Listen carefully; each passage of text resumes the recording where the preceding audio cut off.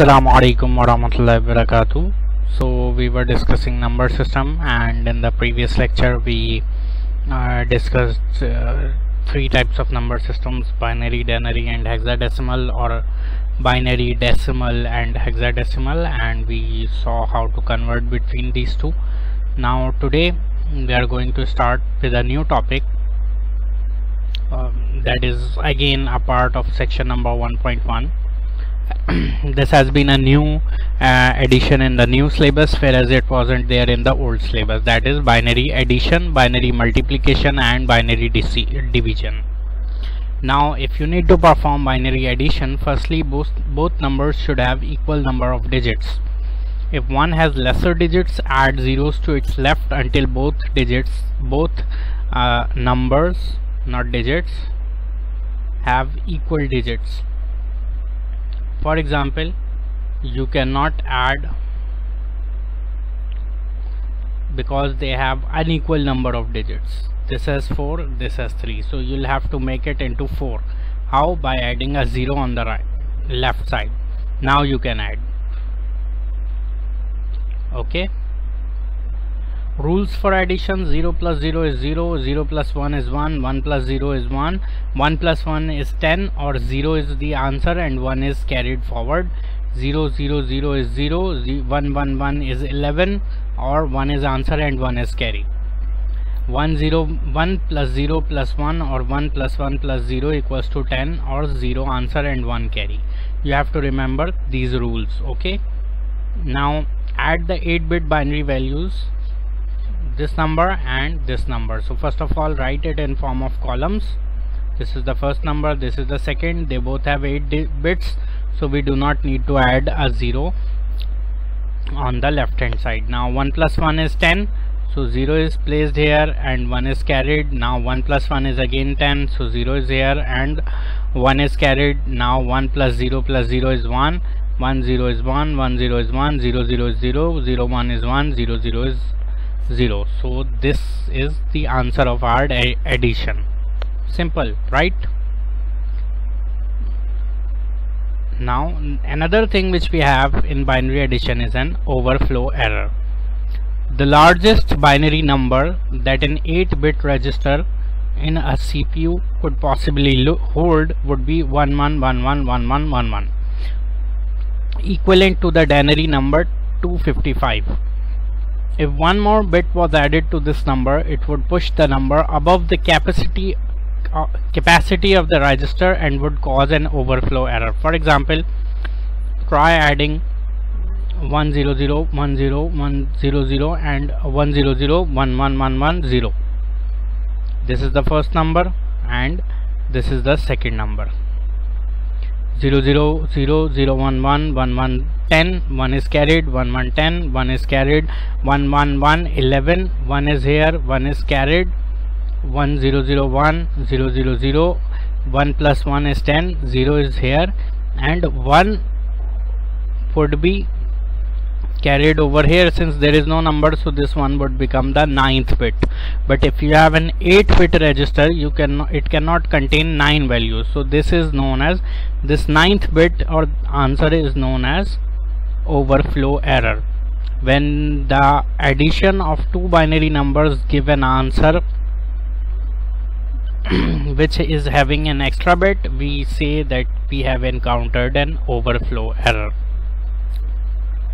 For a CPU to divide next we have logical binary shifts, mean divisions and multiplication. For a CPU to divide a binary number, the number needs to be shifted to the right, whereas if the CPU needs to multiply a number, it is shifted to the left. Each shift is equivalent to multiplying the binary number by 2, and each shift right is equivalent to dividing the binary number by 2. For example, divide 101 by 4. Now this is the number and its denary is 171. Since each shift means division of 2, so for dividing 4 we need to perform 2 shifts, because 2 into 2 is 4. So shift 1, all the bits take one jump towards the right hand side. Okay, so this one becomes obsolete because it jumps out of the boundary, and this one comes over here, this comes over here, this comes over here, this comes over here, this comes over here, this comes over here, this comes into its place, and in its place we have a 0. Since there is nothing, so we add a 0. Now we perform the second shift. This comes over here, this one comes over here. Let me draw some arrows. So this one goes over there and is deleted. Then we have this 0 comes over here, this one comes over here, this 0 comes over here, this one comes over here, this 0 comes over here, this one comes over here, this 0 comes over here, and over here we introduce a new 0. This is the second shift, so this would be our answer, and the denary value for this is 42. Actual arithmetic answer for 171 divided by 4 is 42.75, but we only get in logical binary shift we only get 42. This is because working with binary doesn't use decimals. You can only represent whole numbers, so only positive binary integers, so any decimal part is always discarded. These bits are called least significant bits, and when they are shifted beyond the right hand column, binary data loses precision due to overflow. Because there is no 9th bit over here, so this part is lost, hence we cannot represent the decimal part. Now let's have an example of multiplying by 2. This is the number and we have to multiply it with 2. Its denary value is 92, and one shift means multiplication of 2, so we would perform one shift. And how do we do that? This 0 comes over here, this 0 comes over here. Basically, okay, let's start from here. This 0 jumps over there and becomes overflow. This one comes over here, this 0 comes over here, this one is jumped over here. Okay, hold on a minute. Now this is more appropriate. This 0 comes over here, this one comes over. We have to perform left shifts. So this 0 comes over here, this 0 comes over here, this one comes over here. Let me draw arrows. This 0 comes over here,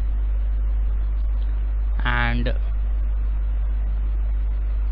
this 0 comes over here, and this one becomes this, this one becomes this one is shifted over here, this 0 is shifted over here, this one is shifted over here, and this 0 is shifted beyond the value 8-bit register value, so this is discarded, whereas the place which is left now we fill it with a 0 and we get the denary answer as 184. This is clearly a limit to the number of shifts which can be carried out if the binary number is stored in a 8-bit register.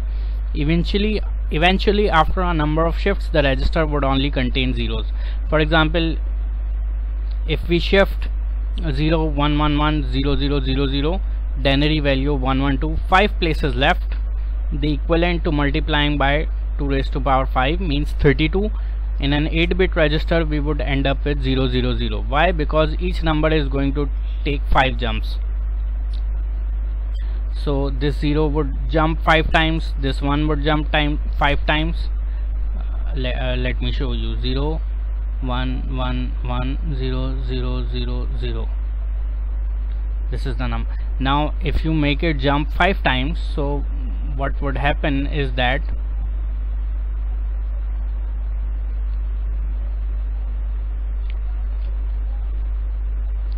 basically each number is going to move 5 times.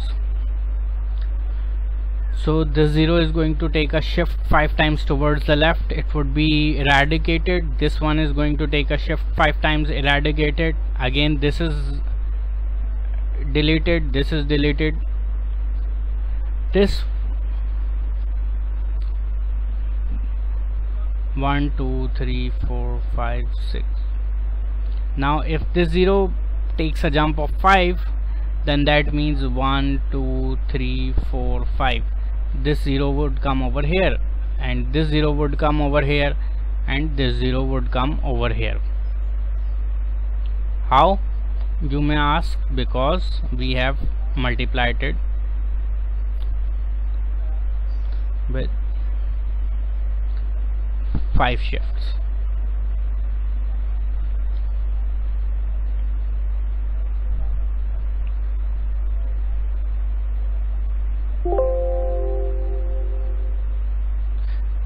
This 0 comes over here, and again this 0 comes over here, and the places which we are left, obviously we are supposed to fill them with 0 0 0 0. So all of it becomes 0. Whereas if you multiply 112 by 32, you should not be getting the answer as 0. See, if I open the calculator and I multiply 112 with 32, I should be getting this answer, 3584. This is never equal to 0, so this would result in the generation of an error message. So just remember, there is always a limit to how much multiplication and division you can perform on a register. The next thing which we have in section 1.1 is 2's complement. Now what is 2's complement? Binary numbers only have two values, either a 0 or a 1, so putting a negative sign before number isn't possible. One of the methods used by modern CPUs to represent negative numbers is called 2's complement.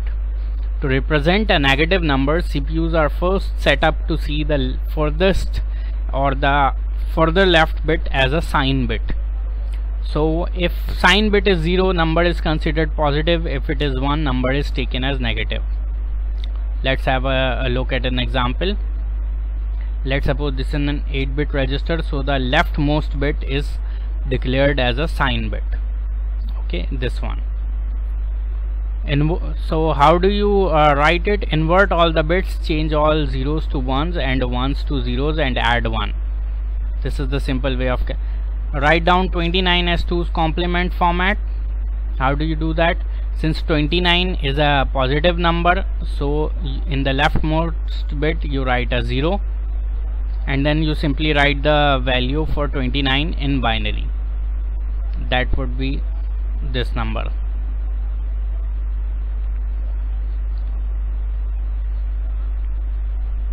Okay, and we can and for confirmation we are going to check 16 plus 8 plus 4 equals to 29. Whereas if you have to write minus 58 as 2's complement, since it is a negative number, the minus 1 to 8 or the most left column would have a value of 1. Step 1, convert 58 to binary, and it is going to give us this value. We are going to check it for precision, and yes, it gives us 58. Step 2, invert the binary. Means in place of 0 write down a 1, and in place of 1 write down a 0, and then add 1 to it. 1 plus 1 is 10. 1 plus 0 1, 1 0 0 0 0 1 1, so we have added 1 to it. Okay, and the next step, fill the grid, given grid. Here we go, cross check it for precision. Minus 1 to 8 because it has a value of 1, plus 64 plus 4 plus 2 equals to minus 58, and we have our answer.